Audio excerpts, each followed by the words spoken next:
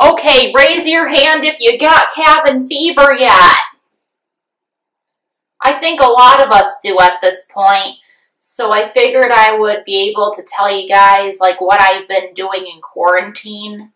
It's not a whole lot I've been doing, but I have been, studying for my permit exam because it's always been one of my goals for me to finally learn how to drive because I've already have had, a couple friends ask me if I could drive them places, but I was downright afraid that I was going to get caught by a police officer if they ever catch me driving without a license or a permit even. And also, I have been watching a lot of stuff on my Roku because I figured, there's not a whole lot to do. I could always watch a lot of movies and a lot of TV shows on there. And I have been doing stuff like that. And also, I've been hanging out with my friends. But it's only my friends that live near me, but it's not my friends who live out of town or whatever because I know right now you're supposed to be blocking all unnecessary travel because of what had been going on. And, this has just been such a crazy and such a hectic time for, so many people. It's not just, people like me, but, it's affecting everyone. This is nuts. And, I can't wait for this to be over with.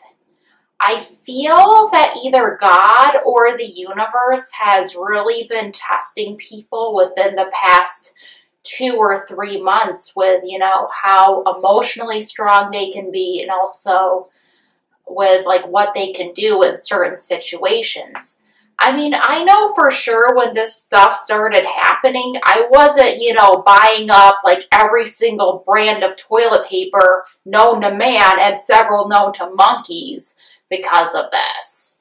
I also wasn't buying up all the hand sanitizer either. I mean, I already do have a lot of the ones over at Bath and Body Works that I keep. And oh my God, this is just nuts. I think the one thing that's really been driving me nuts the most about what had been going on is that there's been some people saying that this whole thing is a hoax just to scare and control people, but I really don't think it's the truth. I think that, something just got out of hand, which is like why it spread worldwide. And it's really kind of driving me nuts that, people saying that, oh, it's invented by, it's been created in a lab somewhere to control and make people sick.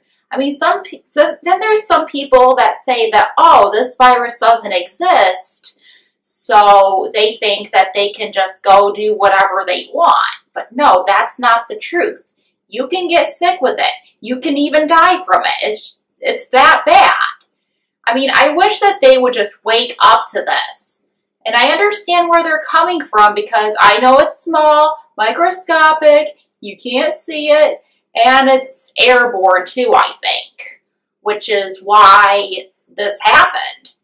Which is why, there's still some people saying that this is a hoax just to control and manipulate people.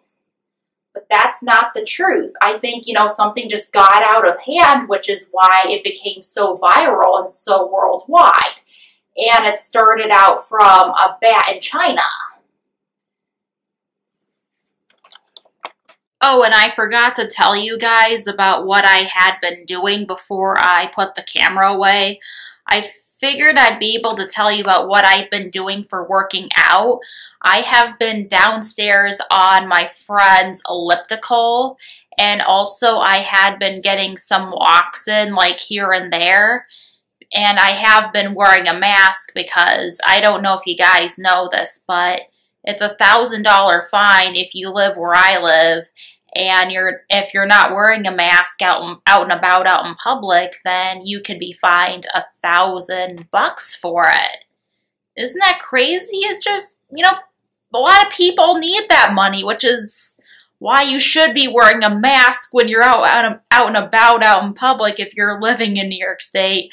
Or if you live out of state or out of country, whatever, you can just, tell me in the comments what are the laws over in your state or your country about the mask thing, okay?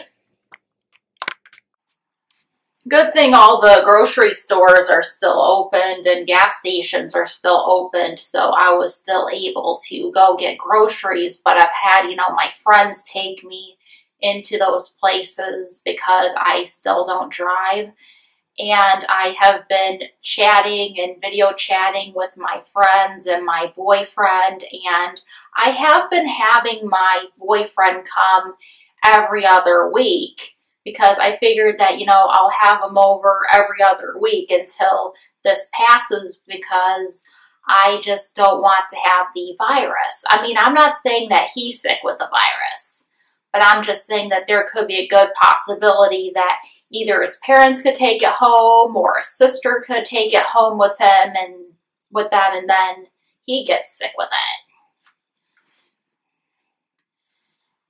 I don't know, I'm really hoping that this passes as much as you guys do.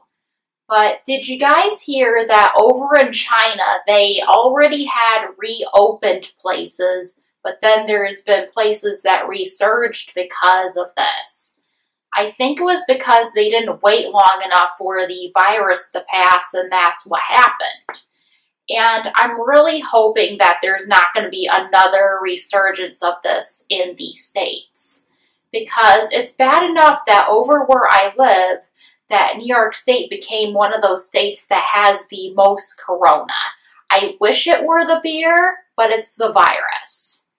And this is nuts, and this is really, just like what I said earlier, it's affecting, so many people. I really wish that this never happened, and you'd think we'd be living in a time where, that there would be, that, we would have better control of this and we would stop having this happen. Because, we're letting history repeat itself, because there was the pandemic that happened back in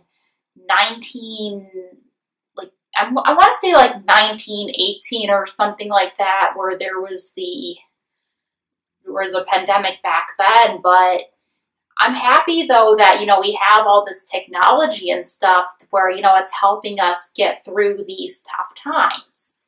If something like that happens back then, we would have been just writing letters back and forth to each other.